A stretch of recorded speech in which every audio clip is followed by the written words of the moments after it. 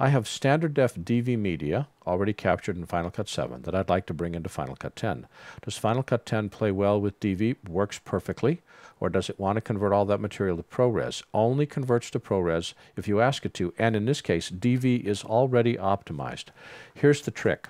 The reason that optimization is necessary is some video formats, HDV, XDCAM EX, H.264, AVC HD, AVC Cam, all of those use a form of compression called GOP, Group of Pictures.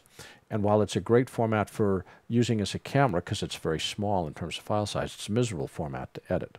It's one of the reasons why it took forever for Adobe or Apple or Avid to be able to edit any of those formats in real time because they're just jawbreakers in terms of the math involved. So what Final Cut is doing is it's transcoding from those GOP-based compressions into an iframe, which means every picture is independent. Think of it as DV or Digibeta or HDCAM SR. That's what ProRes is an iframe-based compression codec. Because DV is already iframe, there's no advantage to you nor to Final Cut for transcoding into ProRes. So DV does not require an optimization, so you're okay.